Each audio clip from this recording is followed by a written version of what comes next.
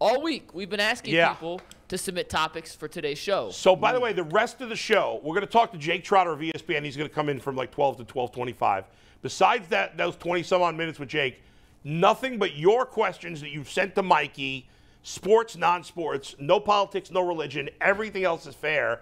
And so we're going to get as many of these questions as possible. Some of them we may go 5-6 minutes. Some we may go 30 seconds. It depends on the question. Yep. Let's go, Mike. We have made graphics for at least 25. Okay. And I have about 50 more just in my DMs. And we have not seen any of them. We have no clue. We're all we're answering spur of the moment here. So we're going fresh. Yeah. Going fresh. Fresh. There you go. I'm going to pull the super up. It is officially Viewer's Choice Friday. Yeah. Question number 1 comes from Grant Pusker. Which of the unbreakable records in sports is most likely to be broken? I love this one. I like this. Well, I'll tell you guys, I'll start with this. And obviously you can't say Kareem because LeBron's going to break I was going to say that. That was a record when Kareem broke the scoring record. Yeah. As a kid, I guess I was a teenager by that point. But I remember when Kareem broke that record, I said, nobody's breaking that record. The 39 years And now, listen, at the time, I didn't know, none of us knew at the time what the three-pointer was going to become in the NBA. Right. And that's factored in. That's a huge advantage that LeBron has. Kareem made 1 three-pointer in his career. He wasn't shooting three-pointers. But still, Brad, I don't know about you, but I never thought that record would be broken. After Kareem broke Wilt's record, I didn't think that was, I thought that was like the Mount Everest. It wasn't going to ever be reached again. Yeah. But the advent of the three-point shot in the game, this pace of the game that's being played now, the promotion of running up high scores, and then the longevity. That's the other thing. He played for 20 years. Right. And he's still playing. Right. Is there a record that you guys can think of that you thought maybe would never be broken besides this? Now you think it might be? Like a lot of those old school baseball records are never getting broken. Well, I think here, I'll go a team record. I don't think anybody's going to ever break the Miami Dolphins record. No, but how about the question of a record that they want a record that seems impossible to break, but we think is going to get broken, right? I have an impossible answer. I got one for you. You shoot first. I think somebody's going to score over 100 points and break Wilt's record. I don't see that. There's so much scoring now. We just talked about it. I think they're going to try to do it purposely one day, and somebody's going to shoot a crazy amount, hit like 23s in a game, something insane. I think it'll get broken someday. I'm gonna think. I think the closest that will be that could be beat. I think somebody will break the 200-meter men's record. Well, I didn't even know that. Yeah. 19 something 39, 29. What is it? 19-2. 1919 is Usain Bolt. Oh, yeah. And then 9.53 I think is the 100-meter record. 1919 is the 200.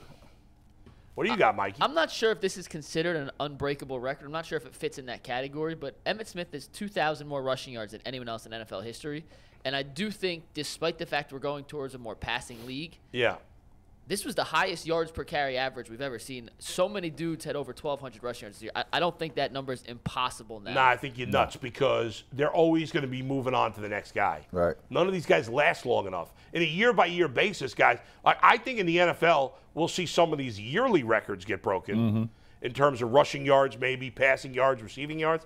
But I don't think anybody's rushing for more yards than Emmitt Smith, because it's so rare to see a running back be that good for that long. Like Emmitt's a great back. I agree with G. I actually think assuming Nick Chubb stays healthy for another few years, I think we may look back and say Nick Chubb was a better back than Emmitt Smith, but he's not going to have more yards because he won't play as long. Yeah. He was great.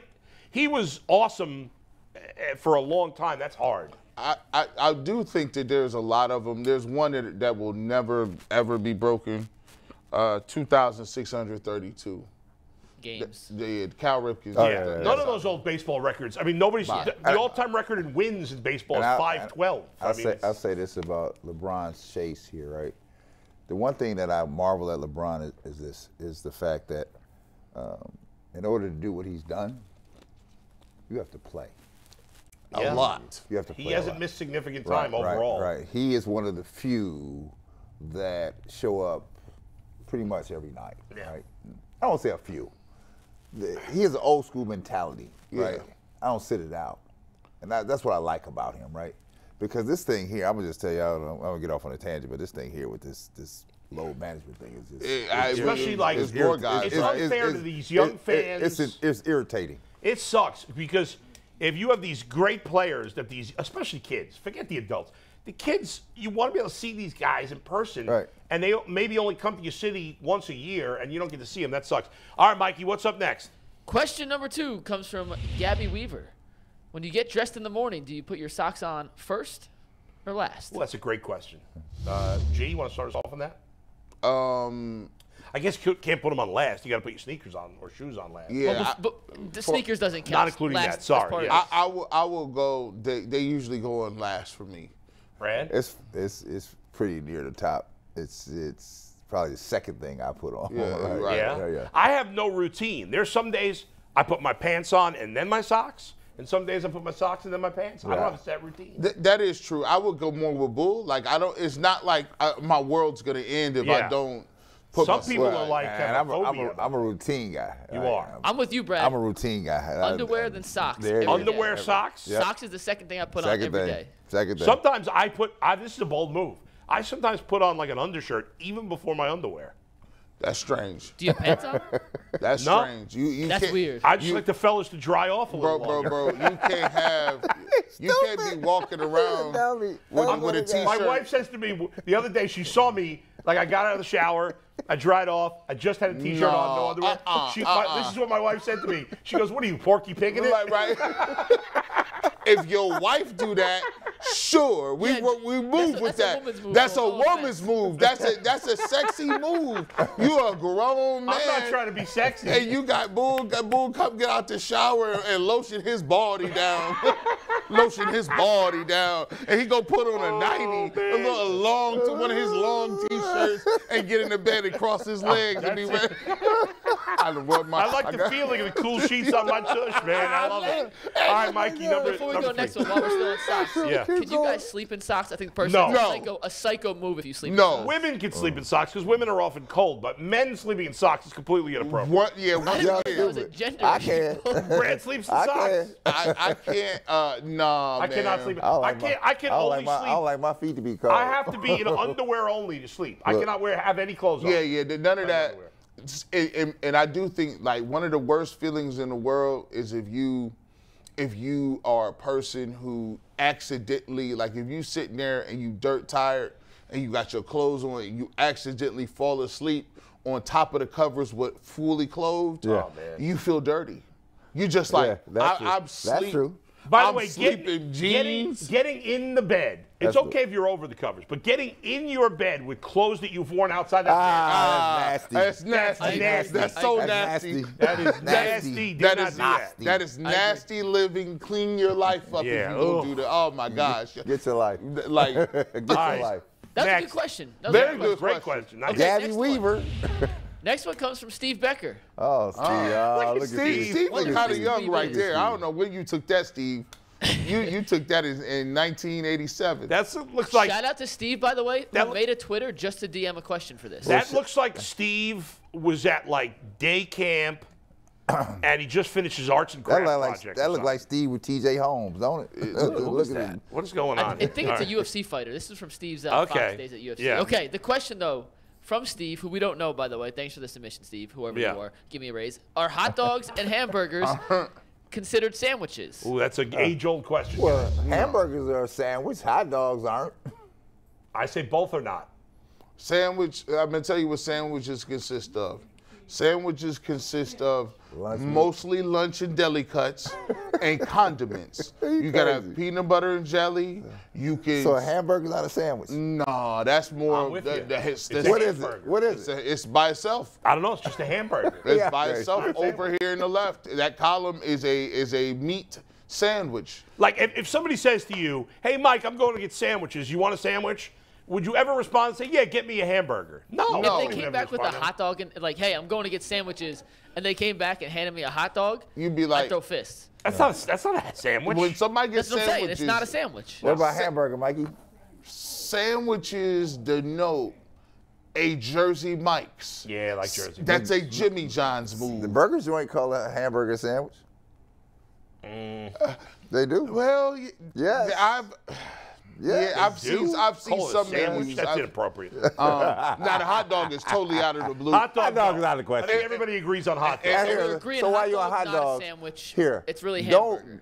Listen, I don't do hot dogs, but when I did do them, don't give me no hot dog with all that mess on it, right?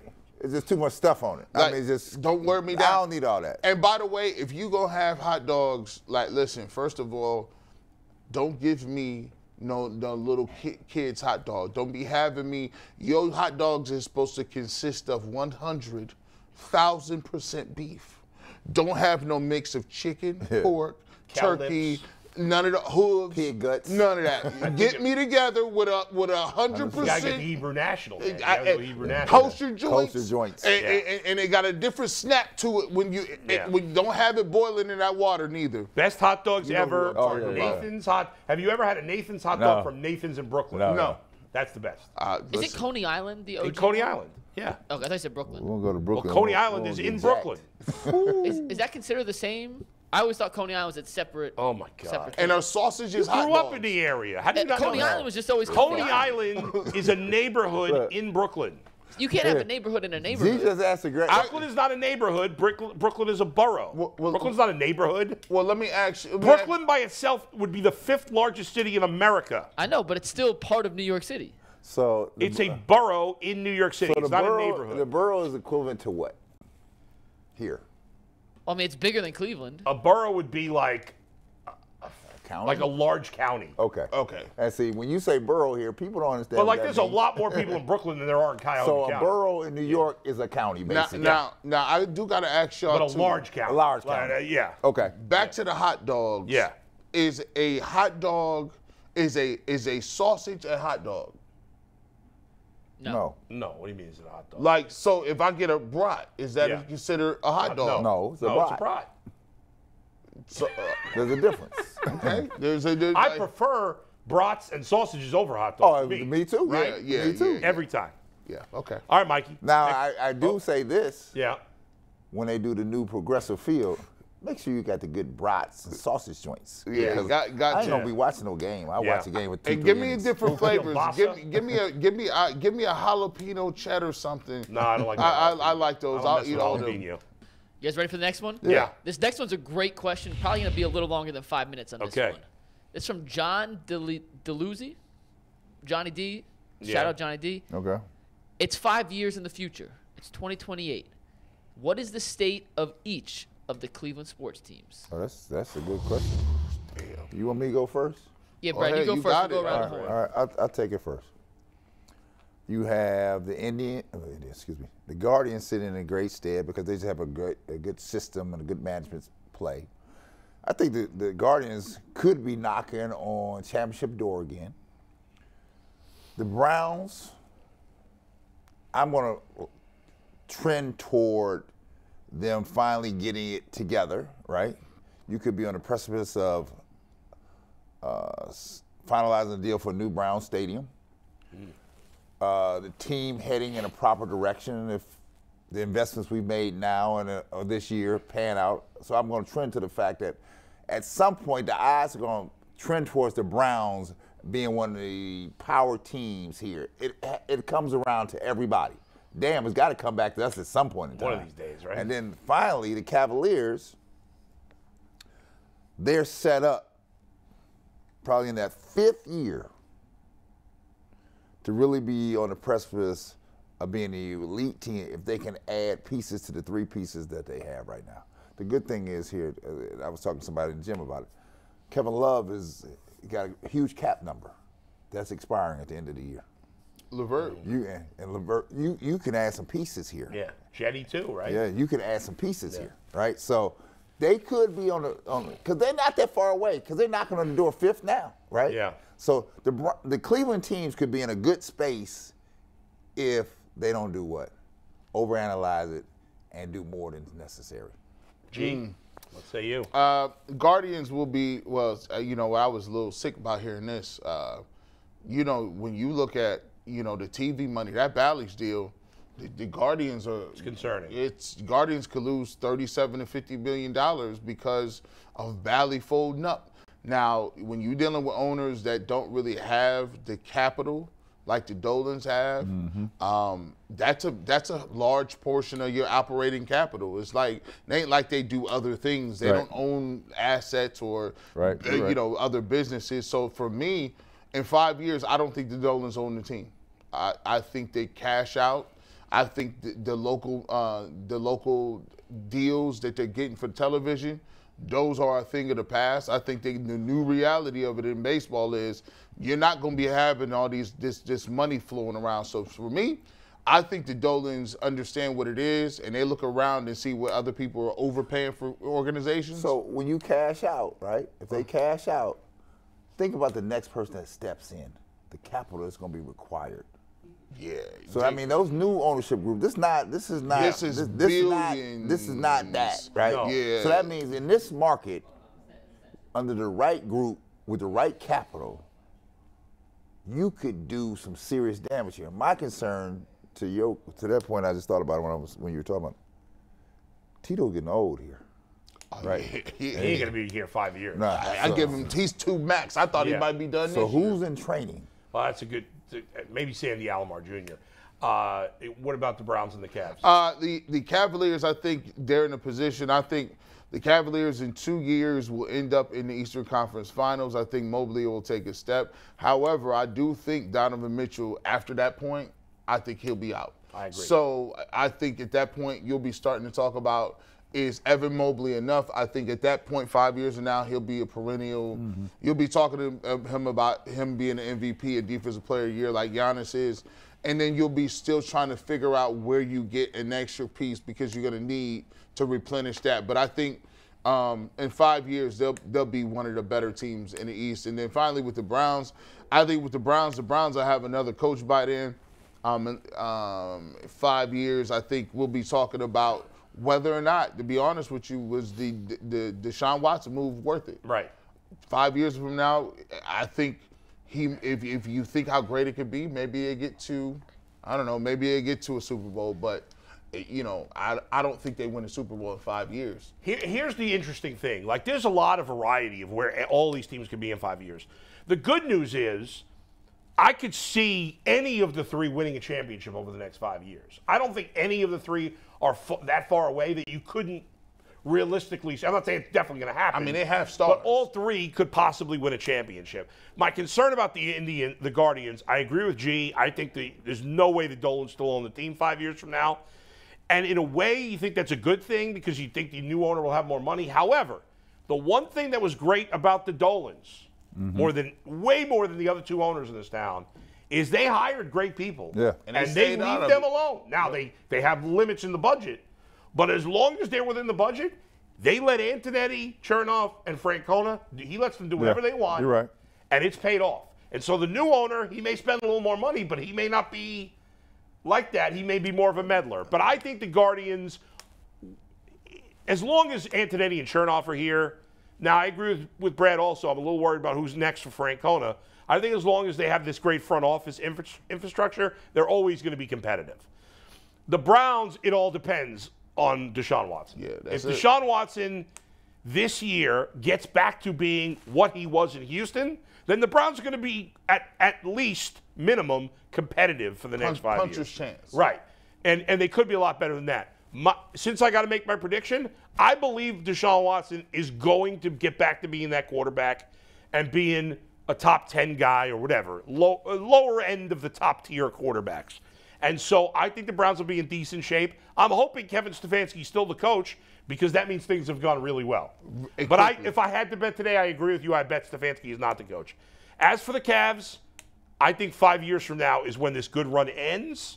And I think they're going to be in a bad way in 5 years because I think they're going to go all in over the next bunch of years.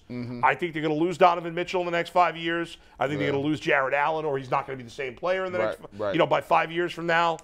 And so now you got Mobley and Garland. Is one of those guys going to want to leave? You will have given up so many assets you can't replenish. So I think that will be the start of their downturn. I think there will be good times between now and then, but I think that'll be the start of the downturn for the Cavs.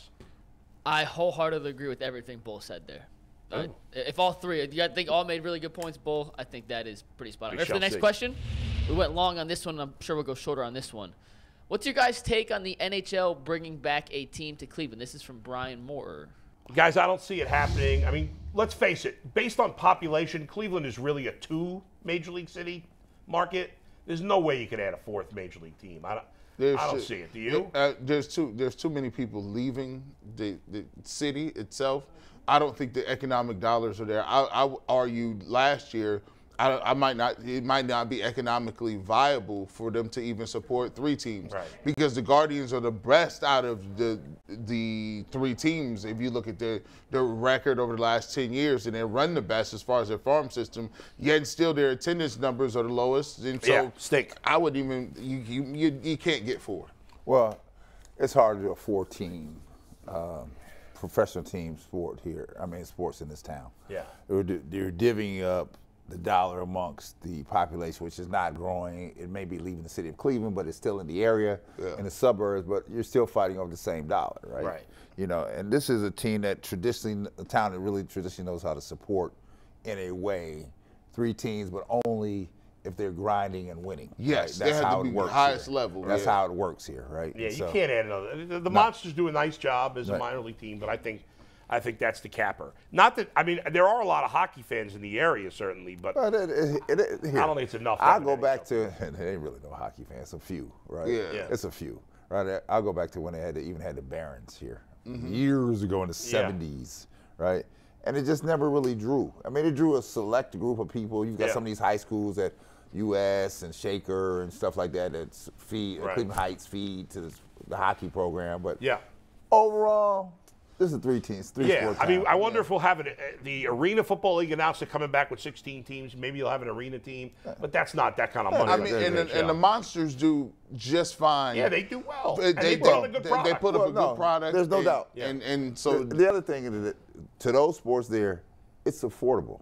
Right. You know, this goes back to my thing about the sitting out and the load management. You think about that, I got 3 kids, right? I got 4, but I'm saying I'm using it like I got 3, right? Yeah. And I had to pony up for the ticket for my kid. The kid was waiting to see Steph Curry. Yeah. Right? Oh. I only come one time. I got these tickets in advance. I'm doing a great daddy thing. I'm getting the Daddy of the Year award, right? Pony up this money. And you done already told them, but 6 months in advance, we got the tickets. Because you got to go to the game. Right. You got to pay the parking, right? You got to feed them, right? Yep. So this is a big production. They want to buy a T-shirt. Right. Or this is a big production. And then I get there, and the night before, Steve Kerr talking about, I'm sitting there right now. You doing what?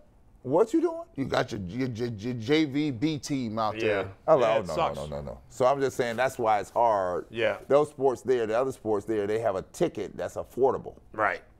Mikey? I love this next question. This is from Aaron Weaver, and I have an answer for this one too, but you'll go first. What's a 30 for 30 that hasn't been made yet that you think should be made? Shout out to Aaron Weaver. His sister, Haley Weaver, plays for Northwestern Wildcats basketball. And a great family, and full disclosure, her and Cheyenne played together on an AAU team. But, I mean, he's a graduate of Xavier University.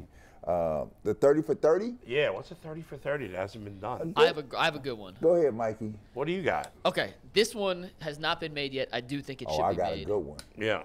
The 2008 Florida Gators national championship football team and what was going on at campus at that time with Tim Tebow, Urban Meyer, Aaron Hernandez, Riley Cooper, Riley Cooper obviously had some racial slurs that got him in a lot of trouble.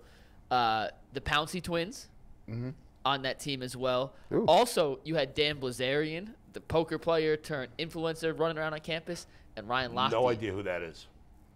The younger people know who that is. And Ryan Lochte, the All-American swimmer, at the same time. Plus, they won the championship in basketball that year as well. So you had Joakim Noah, Al Horford, Corey Brewer, that whole squad. Yeah. What campus life was like. That's going to take days. What campus life was like at the University of Florida with all those characters. I'll give you a 30 for 30. There hadn't been a 30 for 30 on Jim Brown in Cleveland. So if you know the alleged stories about Jim Brown here in Cleveland, right, and the days of the Browns, that'd be a 30 for 30. Because 30 for 30 does some things. 30 for 30 is not just the sports. Right. 30 for 30 is about the side story that you don't know, right? That's true. And so I'm surprised that it hadn't been a 30 for 30 on Jim Brown. Yeah. I'm stingy. I would do a 30 for 30 on the Maslin McKinley rivalry and how That only amounts to Maslin and McKinley.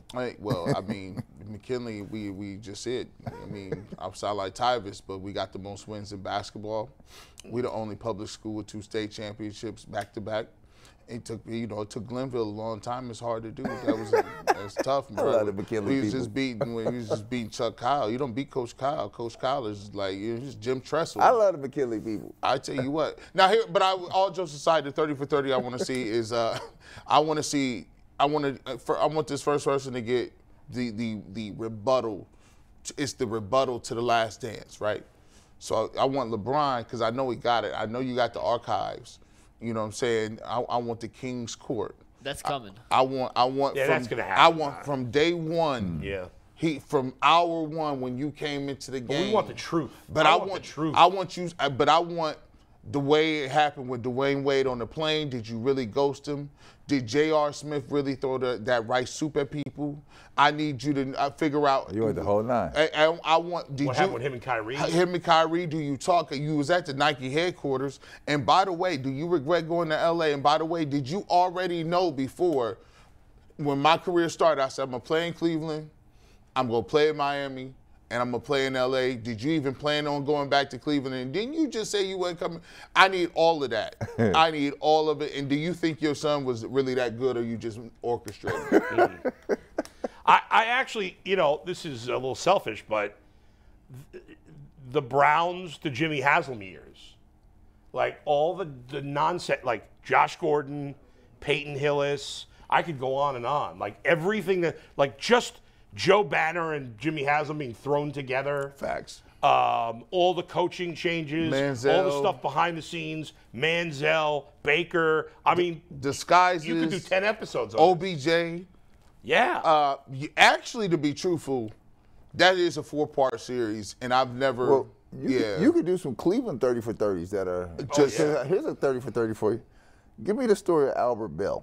Oh, yeah. That's another one. I know Jason Lloyd's been working on that for a while. Another one. What happened to It's not you? public knowledge yet. Ooh. Also, a different AB. How about the someone put in the YouTube chat, the downfall of Antonio Brown, a 30 for 30 on his.